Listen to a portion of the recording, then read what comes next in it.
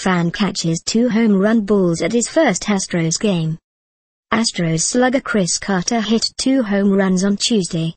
Both were caught by Tim Pinkard, an out-of-towner attending his first ever game at Minute Maid Park. Xneston.com caught up with Pinkard after the game. "I'm sitting in the right spot tonight," he said. "I caught one off the Lexus sign above. It landed right in my hands. The second one was a line drive, more right at me, so pretty exciting. I'll probably give them to my kids. This is great. This is a great park.